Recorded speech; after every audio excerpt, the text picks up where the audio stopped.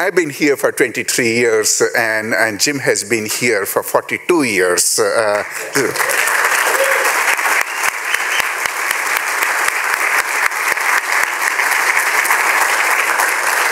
So there's several things I can say for his introduction, but this is a very special lecture. And we thought that we are going to invite somebody very special who knows Jim even more than I do to introduce him. So introduce Jim and is his daughter, Elizabeth.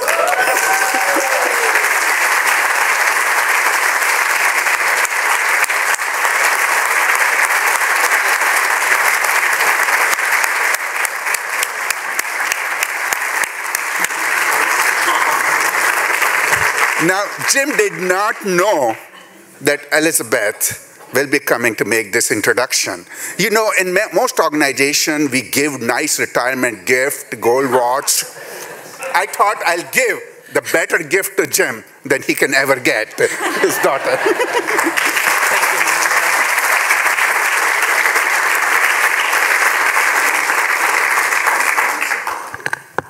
See here. Thank you so much, Mahendra, and thank you so much, everyone, for being here on what is a very special day for me, a day I outwitted my father. It rarely happens.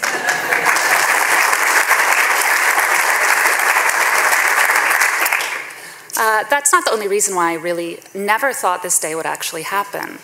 My father has been at Washington University since 1971 and at Olin since 1982. Which I'm told is very many years, but I was a political science major, so I don't do math. But to me, the numbers have never mattered because I've never known it before Olin. This is where I grew up. I've been running around Simon Hall since I was able to run. I've been stealing dry erase markers and sneaking into the library and asking my father, were all of the books that boring? I tell people I'm from St. Louis, but it would be just as true to say that I'm from right here. I can't really imagine an after Olin. I suspect some of you may feel the same way about my father. I've met so many of you over the years, and I know that as much as Olin has been a part of our lives, so my father has been a part of yours, whether that's your work life, your school life, your drinking a lot of wine life. My father, perhaps because he is stubborn, perhaps because he pretends not to be sentimental, perhaps because he's sometimes shy, doesn't understand this. A couple of weeks ago, when he thought he was telling me about today's event for the very first time,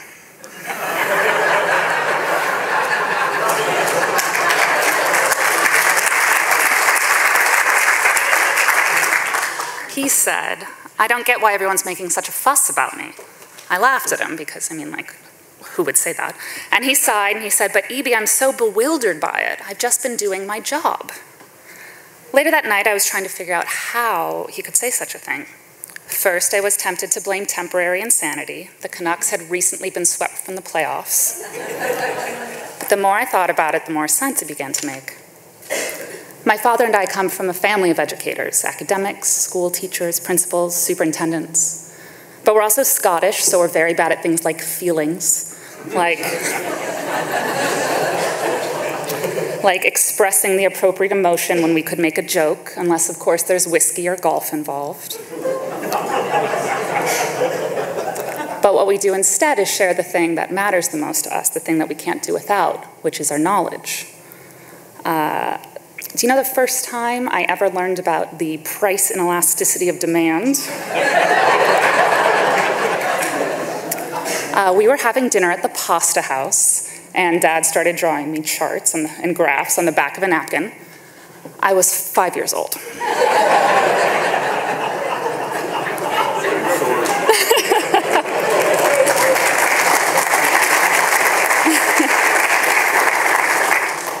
This is one of my fondest memories because nothing makes my father happier than to share with me those things that fascinate and excite him, not just economics, but French Revolutionary history, Chinese art, jazz theory, Family Guy. This is a true fact. And nothing makes me happier than to have the chance to bask in the glow of that enthusiasm. And this is what he doesn't understand. This is why we're making a fuss, because he thinks that this is just about work, when in fact this is about how an exceptional person can change what the very idea of work means, be it as a teacher, as a scholar, as an administrator. For my father, students are not so very different from family, and while I've never officially been his student, God knows my econ grades would have been better if I had, I know how he has invested himself in my life and my education and my happiness, which means that I also know a little something about how he's invested himself in all of yours. In other words, Dad, you have no one to blame for all of this but yourself.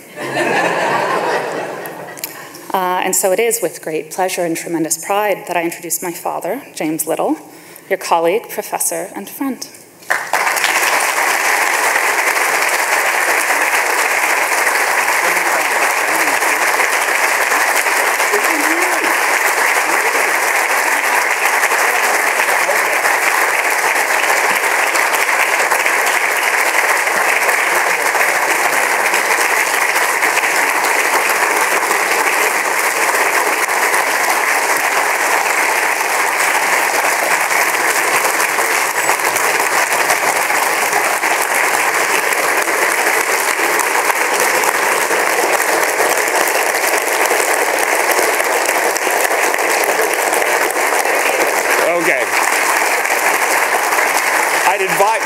I'd advise you all to sit. You see, I have a very thick set of notes here, and we won't get to the Knight Center until tomorrow if I can't get into this. I should actually say, though, that at my age, with my eyes gone, it's actually huge print. There are 3 words per page, so there's not that much here.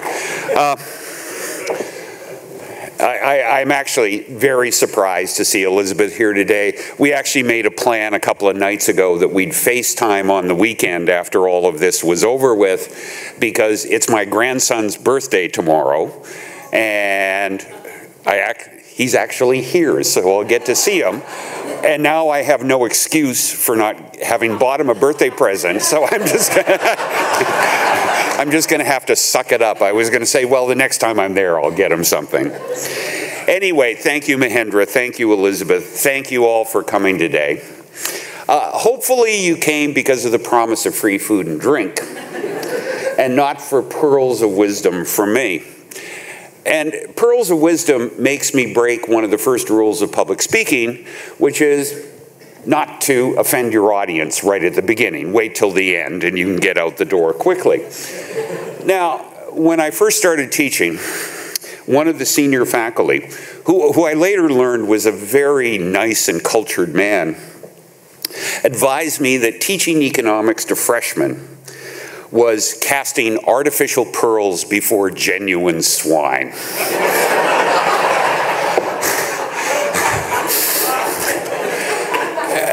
Hopefully you're all well past the freshman stage, so you won't be at all offended by that. And I realized he was trying to teach me 2 things. One was that economic theory, as much as all economists love it and revel in talking about it, it can be arid and profoundly boring to non-specialists. Bart Hamilton is nodding his head at the profoundly boring part of it. The second thing he was teaching me is if you treat your audience like swine by not making relevant what you're trying to teach them, they'll behave accordingly, like swine, and fill in their teaching evaluations in the same way. So I'm going to try and be neither profoundly boring nor disrespectful today. And I'm going to do that by starting off talking not about economics, but about rather reminiscing just a bit about my time at Washington University. Now, I accepted the job here after spending maybe 30 hours in St. Louis. It might have been less. And at least 8 hours of that were spent sleeping. You know, I'm now at an age where it takes me 30 hours to choose from a restaurant menu. So when I look back, I realize I certainly didn't have full information.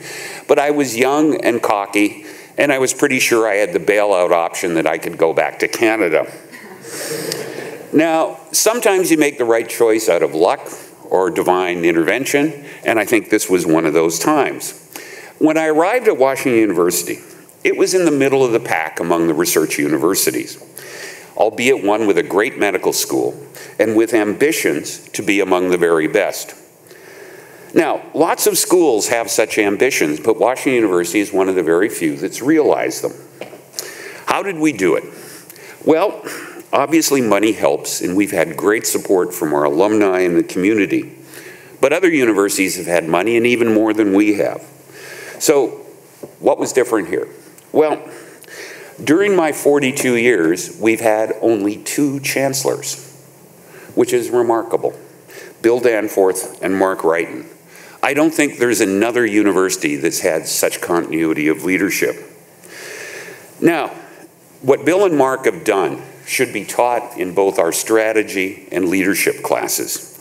They had a vision and a plan, and like any good strategic plan, theirs looked far into the future and realistically provided for the university to develop the capabilities it needed.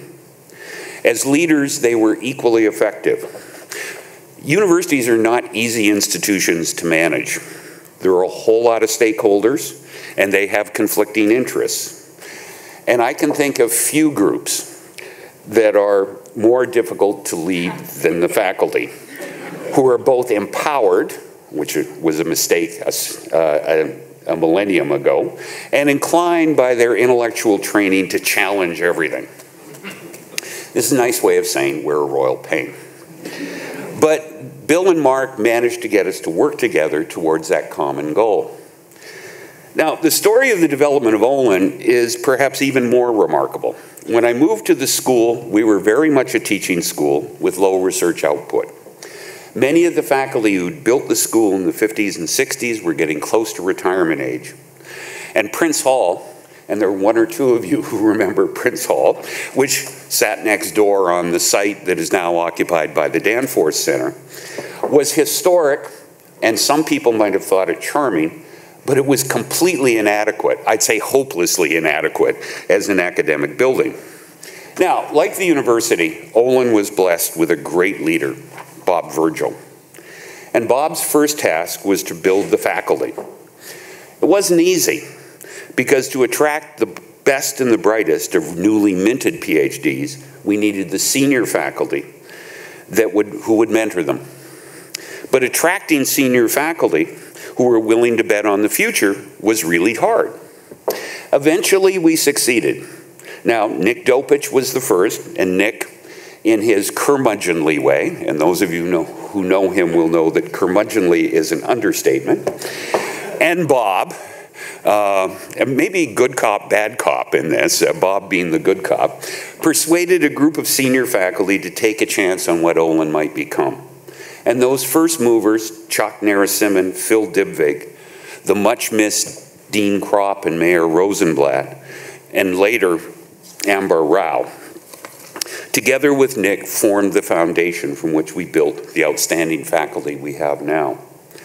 Next came Simon Hall, and at the time it was built, it was one of the best business school facilities that there was.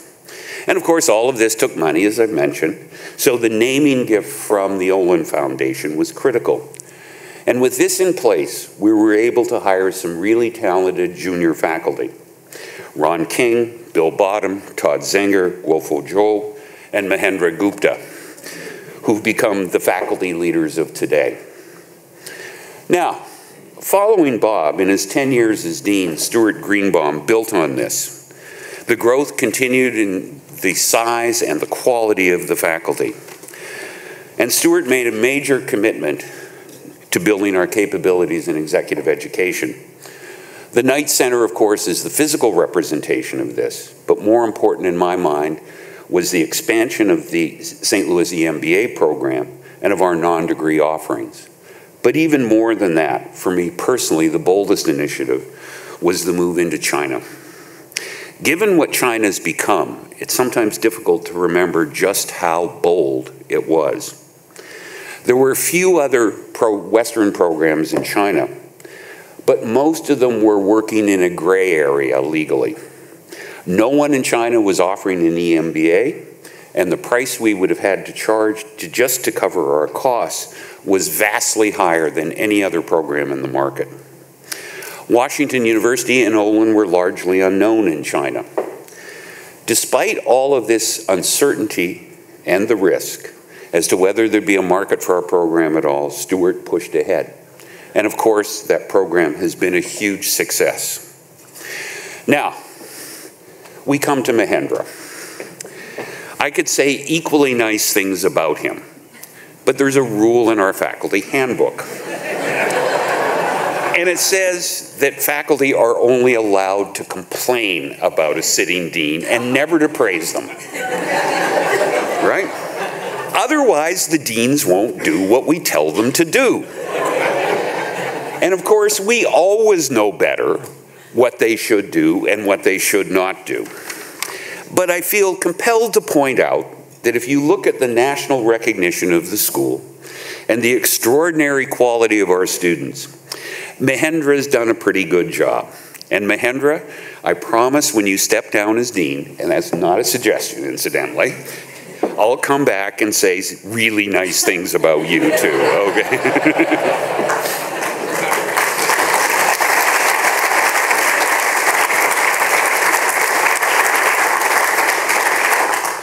So I've been really lucky. I've had outstanding leaders both at the university and at the school. I've had wonderful colleagues who are really smart and dedicated to research and teaching. I've worked with wonderful staff people, particularly Linda Massey, who's looked after me so well all these many years. And perhaps most of all, I've had wonderful students who I sometimes think, and actually more than sometimes, think taught me more than I taught them. So thank you all. Now to the published topic of my talk, the economic outlook. Now, I should tell you I didn't choose it. I basically removed myself from any planning of this event because, as Elizabeth told you, I don't like any fuss being made. Plus, it meant I had to wear a suit. But I'm obedient. Now, not where the dean is concerned, but where alumni and development is concerned. All of us obey. Pam knows, we all obey alumni and development. So I'm going to provide a few thoughts on the economic outlook. Don't get your notebooks out yet. I'm not going to make any stock market predictions, as you know I never do. And even though Bart Hamilton suggested that my talk should be about let's abolish the Fed, I'm not going to do that either. Bart and I decided about an hour ago we'd be better off with a barter economy. What I do want to talk about is the longer term, specifically what the global economy might look like 15 or 20 years from now. But to do that, I've got to go back to 1980. In 1980, 70% of the world's output, 70% of the world's income came from the advanced countries. And well over half of it came from just the 7 members of the G7. The US by itself accounted for a quarter of the world's total, and that was just slightly smaller than the output of the 150 emerging market countries. Now, the population shares were, of course, almost the reverse. Roughly 75% of the world's population was living in the developing and emerging markets. Now, I assume that you all had a fine Washington University education, and that means you can work out for yourself the implications of that for differences in standard of living between the rich countries and the poor countries of the world. But here's a hint. In 1980, per capita incomes in China and India were 2% and 3.5% of per capita incomes in the US, respectively. Now, population continues to grow. Global population is going to more than double in the 50 years from 1980 to 2030. And the rates of population growth are going to be much higher in the less developed countries than in the advanced countries. By 2030, those countries will contain 84% of the world's population. So if we look at the future of the global economy from the viewpoint of 1980, output had to more than double just to keep up with population growth. And much more of that global growth had to occur in the developing countries if the gap between rich and poor countries was not to widen. There's some extraordinarily good news on this. As of 2012, the total size of the global economy is 3 times what it was in 1980. And the developing and emerging markets have grown much faster than the advanced economies. These economies are now 4.5 times their size that they were in 1980. And their share of total world income has grown to 50%. Now, that doesn't mean that this is a zero sum and that the advanced economies have not grown or are worse off. Despite the fact that we've gone through the most serious economic contraction since the Great Depression, the advanced economies have more than doubled in size since 1980. Now, taken together, and in particular, the performance of the developing and emerging markets, this overall performance has been little short of remarkable. And it coincides with the most rapid period of globalization we've ever observed. Now, I'm not going to attribute all of that performance to globalization, because it's also a period in which national governments' policies, how to put it, are more sensible than they were in the past. But I think that the opportunities offered by the increasingly open global economy were extremely important. And so I agree with those that have described this period of globalization as the greatest anti-poverty program in human history. As last week's Economist, I must confess, I wrote this before The Economist came out. And this week they came out with something about Brazil, and I hadn't read that when I wrote this. But The Economist's cover story of last week is exactly about this. And they probably wrote it better than I did. As for future growth, I'm going to get to that in a minute, but I just want to speculate a bit about the implications in the shift in the economic map of the world. In 2020, roughly 60% of global output is going to come from these developing and emerging market countries. China is going to be bigger than the US, probably in 2017, and will be the world's largest economy. The European Union, that was an economic power even 20 years ago, its share of global GDP will shrink even more than that of the US. And in 2020, it's only going to be slightly larger than the Latin American and Caribbean economies. Now, with size comes economic power. And that power translates to influence in the design of the international economic architecture. It's worth remembering that this architecture, and those are the rules governing trade, market access, international capital flows and currencies, and development finance that we have now were largely developed in the period right after World War II. The US, which was by far the largest economy then, didn't dictate the rules, but they had 95% of the votes, let's put it that way. Now, the system that was put in place was both enlightened and generous, and was designed to promote free trade and capital flows, market access for foreign companies, and to provide financial aid and assistance to the poorer countries of the world. But with the growing weight of the developing and emerging markets, the influence of the US and the Western European countries is going to fade. That wouldn't make any difference if the newly influential countries shared the same values, the same commitment to openness as have the US and the EU. But there are disturbing signs they don't. The recent selection of a Brazilian, Roberto Azevedo, as the new head of the World Trade Organization is an increasing sign of the clout of the emerging markets. The candidate favored by the US and the EU was Herminio Blanco of Mexico, and who has a PhD in economics from the University of Chicago, and those of you who know about Chicago will guess his views on free trade.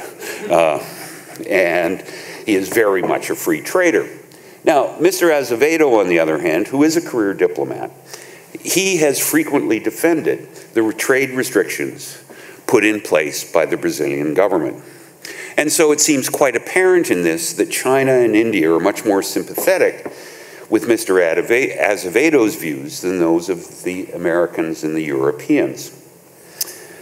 Now, I find China's support of this rather ironic, because China's benefited from WTO membership, World Trade Organization membership, I should have said that, more than I think any other country. China became a member of the WTO in 2001.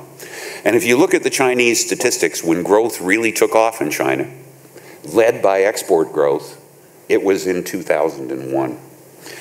Then again, I'm not surprised, because the Chinese government has made moves recently to make life much more difficult for foreign companies to compete with domestic enterprises in China. India, too, should in principle favor the reciprocal openness that's been the core principle of the WTO. Now, it may be that I'm a pessimist. Economics isn't called the dismal science for nothing. But while it may be fair to give the emerging markets more influence in our international economic institutions, I fear that this is going to weaken some of the very rules that made it possible for them to grow rapidly in the first place. And it certainly could end up making it much more difficult for the many countries, particularly African countries, that have yet to grow to do so. So, where's global growth going to come from in the next decade?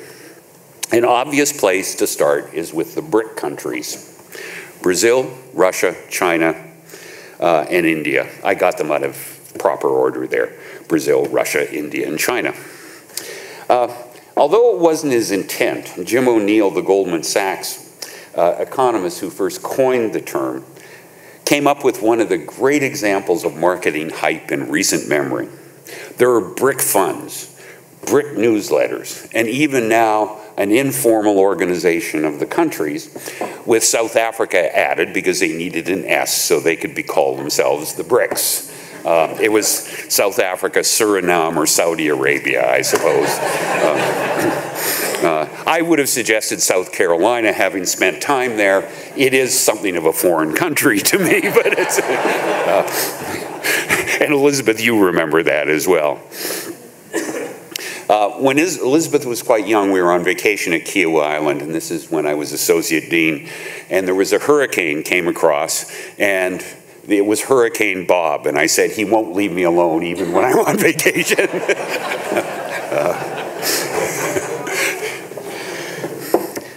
So, if we look at the BRIC countries as a group, the hype seems justified. Over the last 10 years, the BRICS have contributed about a third of the total growth in the global economy. Now, like group performance always, this is disguising the fact that the performance is largely because of the outstanding growth performance of one country. So if I were assigning individual grades here, China would get a high pass, India would get a pass, and Russia and Brazil, after some careful consideration, low passes so they don't come to my office and ask for a higher grade.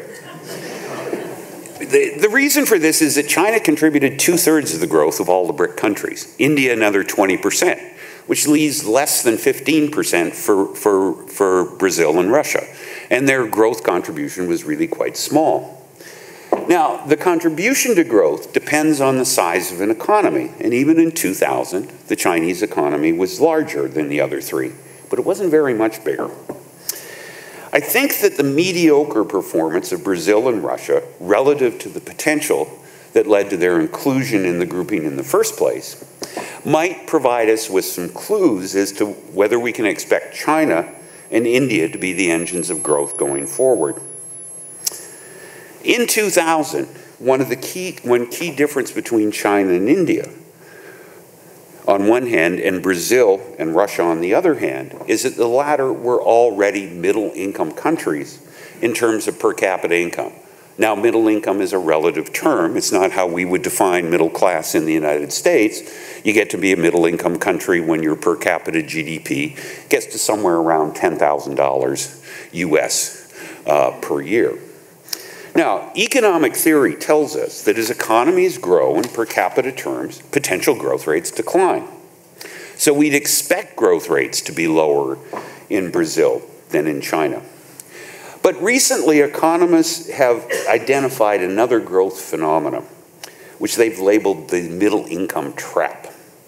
What we've observed is that for many countries, once they reach a level of per capita income somewhere in the range of 15 to 25,000 US dollars, growth stalls. While in principle these countries should be able to achieve a higher growth rate and eventually catch up in terms of per capita income, their growth declines to near rich country levels. Now, we don't fully understand this yet, but the tentative explanations do provide some insight into the challenges that China is going to encounter. China is going to come past this middle income threshold sometime in the next 5 years. Now, China's growth so far has been driven by four things: the transformation from a centrally planned economy to one in which markets guide the allocation of resources, the movement of labor from the traditional rural sector into the modern urban economy, technology and know-how that have been brought to China by foreign companies or adopted by Chinese companies, and especially massive investment in productive capital. All of these are going to be less effective in the future. Unfortunately, you only get to switch from a centrally planned economy to a market economy once. Moreover, in the past several years, the government's even done some backtracking on this, and it's not clear that the new leaders have the political clout to change this. As for the reallocation of labor from the rural sector to the urban sector, there's still some room for this, but now over 50% of the total population in China lives in the cities, and this has increased from 30% just a decade ago. Moreover, because of the one-child policy in China, China's population is rapidly aging, ultimately will begin shrinking, and by 2020 or shortly thereafter, China will actually have a smaller population than India. Now, that means there's just not the supply of young workers that there once were. And all of this gets reflected in wages, which have risen quite dramatically in the past few years. And these wage increases have led some foreign companies to move some of their China, if not all of their China production, either to other Asian countries or to Mexico, and even in some cases, nearshoring in the ultimate, bringing it back to the United States. Now, adoption of more advanced technology and know-how is something else that can only be done once, and this too is largely complete. So what this leaves is investment as the primary source of high growth. The level of investment by government, state-owned enterprise, and foreign companies in China have been massive. In 2009 and 2010, half of all Chinese spending, 50%, went to spending on fixed assets. Some of this went into infrastructure, high-speed rail, highways, subways, and so on, but much of it went into property. Now, infrastructure spending can have high rates of return and thereby generate future growth. But just like any other kind of capital, there comes a point where returns to infrastructure fall. As an example, when Shanghai built its deep water port, the return was really high because of the efficiency it brought to shippers. But then every coastal city decided it was going to build a deep water port, and of course, the returns on those were extremely low, if not even negative. So something similar happens with property. In many Chinese cities, to say nothing of the cities that have been built that no one lives in many Chinese cities there's been overbuilding of shopping centers and commercial office buildings, many of which seem absolutely empty. I suspect there's also been overbuilding of luxury housing and not enough middle-income housing. So putting all of this together, I don't think that fixed asset investment is going to be the road to future growth in the way it has been in the past. So these factors are part of the explanation of why countries fall into the middle income trap. Once the once and for all things have been done, And once a country's invested in these high rate of return investment projects, growth has to come from somewhere else. And this is where growth becomes hard. There's some interesting examples in Asia that shed some light on the mystery. Now, South Korea stands out as a country that successfully transitioned from low to middle to high income in the 30 years since 1980. If it weren't for China, South Korea would be the growth story that we'd be talking about today. When you look at South Korea, it spends, it's third in the world in the proportion of GDP that it spends on research and development. It has an extraordinarily high level of enrollment in tertiary education being universities and trade and technical education. Now, similarly, Taiwan has spent a lot on R&D and education spending. By way of contrast, if you look at Brazil and Mexico, both of which are typical of Latin American countries, they rank very low in terms of R&D spending and tertiary enrollment. Neither country ranks in the top 25 in the Global Innovation Index, and both Taiwan and South Korea do. And neither Brazil nor Mexico has seemed to be able to escape this middle income trap. Now, the importance of education and of innovation should come as no surprise. We know this from the development of the US economy. The most important sources of growth in the US between the 1930s and the 1980s were advances in knowledge, the things that come out of research and development, and education. So the issue for China going forward is whether it can make the transition from growth based on investment to one based on education and innovation. Now, China is trying to do this, but I'm not convinced they will be able to do it. They're expanding tertiary education, but this expansion is really constrained by a shortage of teaching resources, to say nothing of the bureaucratic nature of Chinese institutions. I'm even more skeptical about innovation. It's not because I think there's something cultural that stifles it, but rather because I think there's something wrong with the incentive structure. That's always the economist's answer anyway, right? It's incentives. But I think this is true.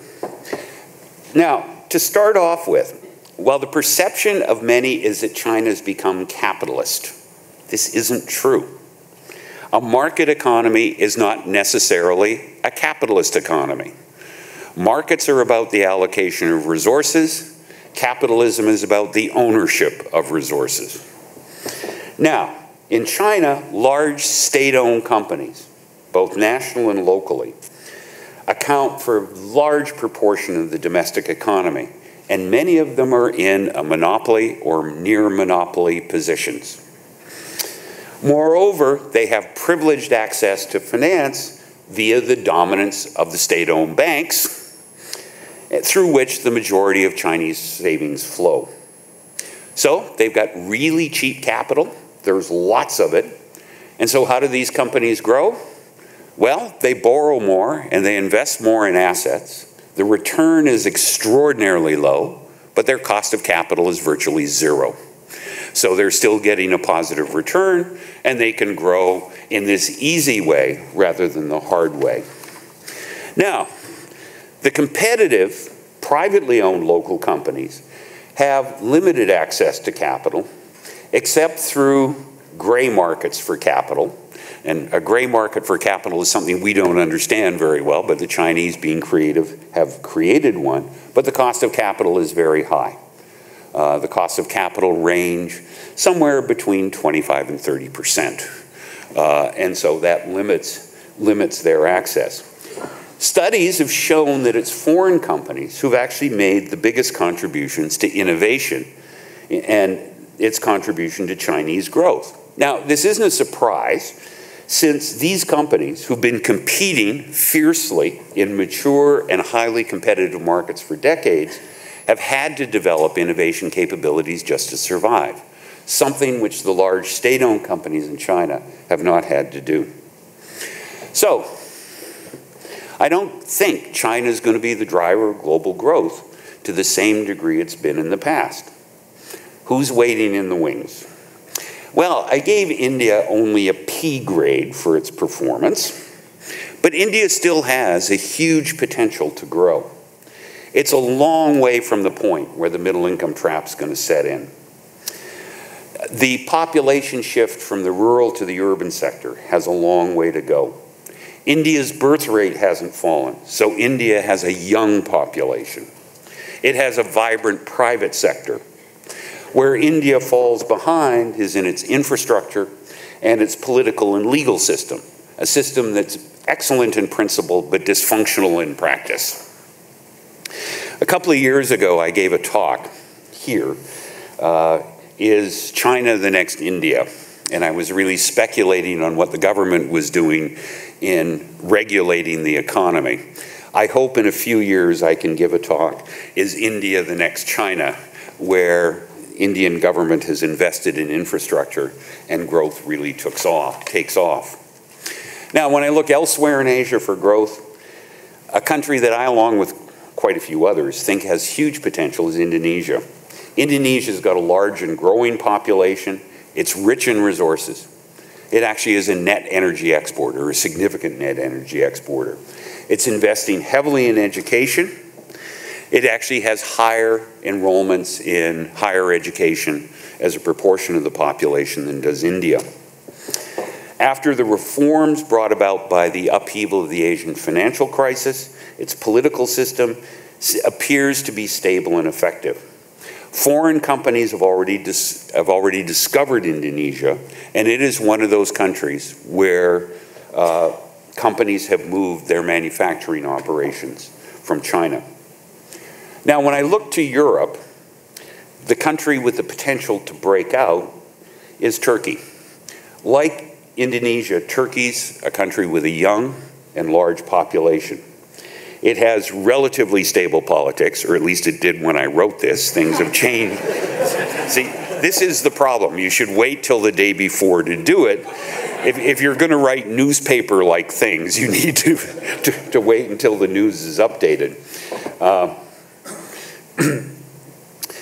Turkey has a huge advantage in its location, next door to the very big market that's the European Union. Now, Turkey's not a full member of the EU, and I doubt they will be in the near-term future, but more importantly, they're a member of the customs union. And that gives Turkey relatively tariff-free access to the European market. Now, the downside of this is that Europe's growth in the near-term future, as much as 5 years in the future, is likely to be on the very low side as they try and deal with their sovereign debt problems. And Turkey's neighbors on the east, nice people in Iran and Syria and Iraq and so on, may actually cause some trouble. When I look at the Americas, for reasons similar to the reasons I like Turkey, I think Mexico may be finally in a position to realize the benefits of its location and of the North American Free Trade Agreement. Mexico couldn't have been unluckier in the timing of the passage of NAFTA, because it came just as China was becoming the low-cost factory for the world.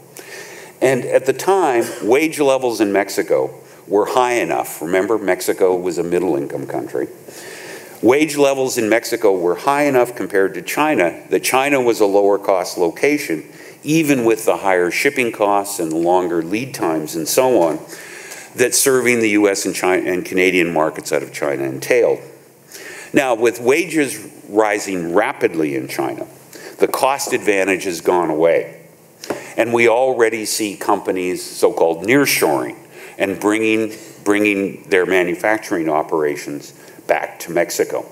Now, of course, challenges remain in Mexico in terms of governance, and the level of violence and the corruption associated with the drug trade, to say nothing of Walmart, is a problem. Now, this finally brings me to the country that I think is going to make a very large contribution to global growth over the next decade. And that country is the United States, not surprisingly. Part of the reason, of course, is just the sheer size of the United States. But the main reason is US economic fundamentals, the same kind of fundamentals I've been talking about with respect to those other countries. Yes, the US has some problems. Recovery from the financial crisis has been agonizingly slow, but we've already passed the pre-crisis level of GDP, and the labor market is slowly recovering. Because of the spending increases associated with the stimulus, but even more importantly, the collapse in tax revenues because of the recession, government debt has reached a worrying but not a crisis level. If you want to write that one down, please do. It is worrying, not a crisis yet. Now, the current political impasse over how to deal with this is frustrating. You wish they would actually talk to one another. But I genuinely believe that both political parties are committed to doing something about it. And the philosophical debate about the role of government and how to pay for it is healthy. In fact, I think it should be a constitutional requirement that we have this debate every 20 years or so. Because if we don't, government in some ways gets out of control. Now, our K through 12 education system may have slipped a bit in world rankings, but our higher education system remains the best in the world.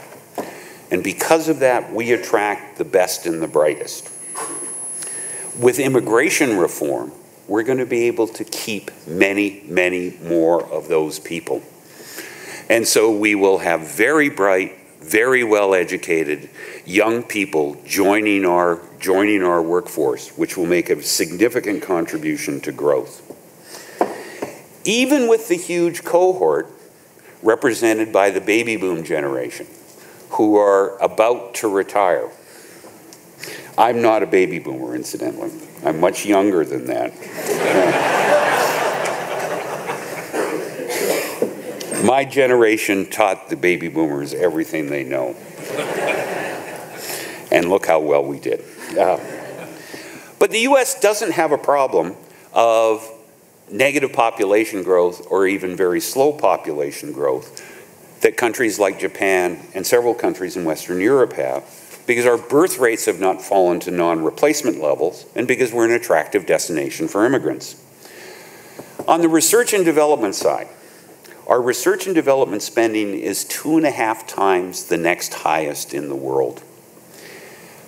More importantly, US companies are among the best anywhere in innovation. I hope business schools have a little bit to do with that.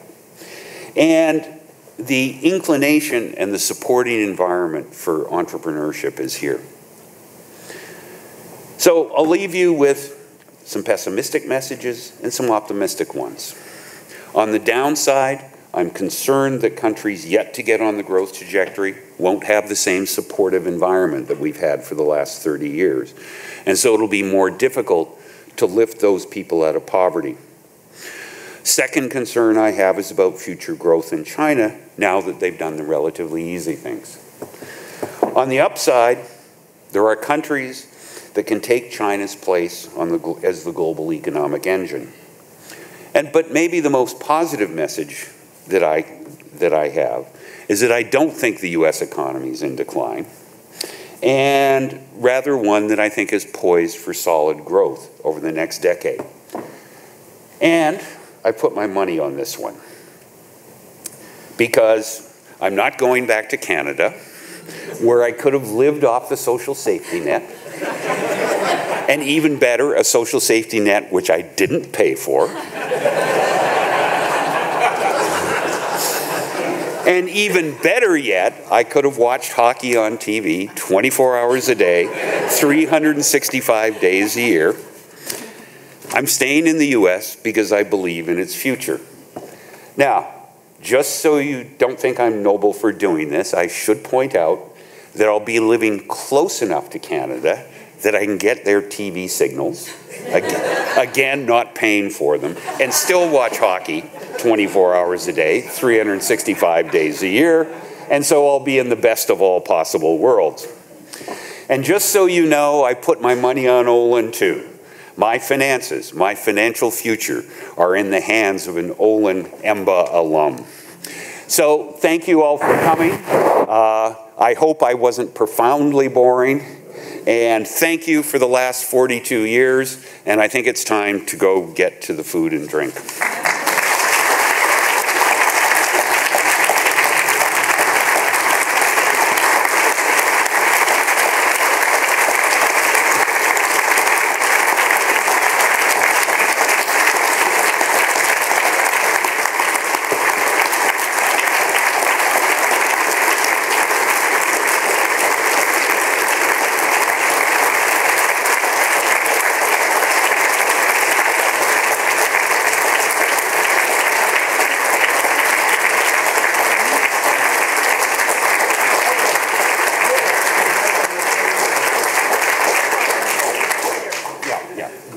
Jim, you can see from the enthusiasm and presence of this audience that these 42 years will not be your last 42 years. They will keep on coming back whenever you will stand here and tell them whatever you want to say, call it economics, and just hope that they know a little bit less than you do. The secret was always being a chapter ahead in the textbook. But Jim has been a teacher, a mentor, a holder of hand and helper to many of us in so many ways. I invite you all to join us at the Night Center. We are not going to have customary Q&A after the class, but you'll get plenty of time to ask questions. We'll have a short program there, but please join me again in giving him a round of applause.